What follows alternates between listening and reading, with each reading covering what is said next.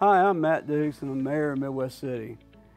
When businesses look at Midwest City to relocate, they look at two things, water and street infrastructure. Those are two of the issues that will be brought to you through this general obligation bond and will continue to increase our economic growth and development throughout the city. We have lived in Midwest City for almost 60 years, and it has been a pleasure to watch our city grow, and we have seen it grow stale, and we know what that is like. We do not want that to happen to our city again. Therefore, we have to be proactive.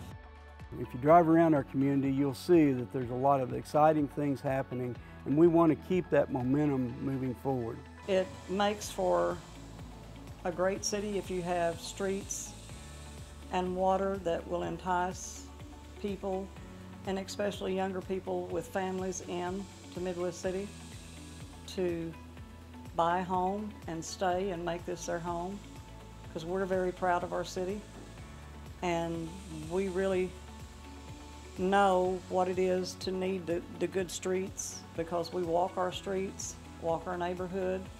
We have a lot of people that do walk the neighborhood. It is something to see a city grow like we have seen this city grow, and we want it to continue growing.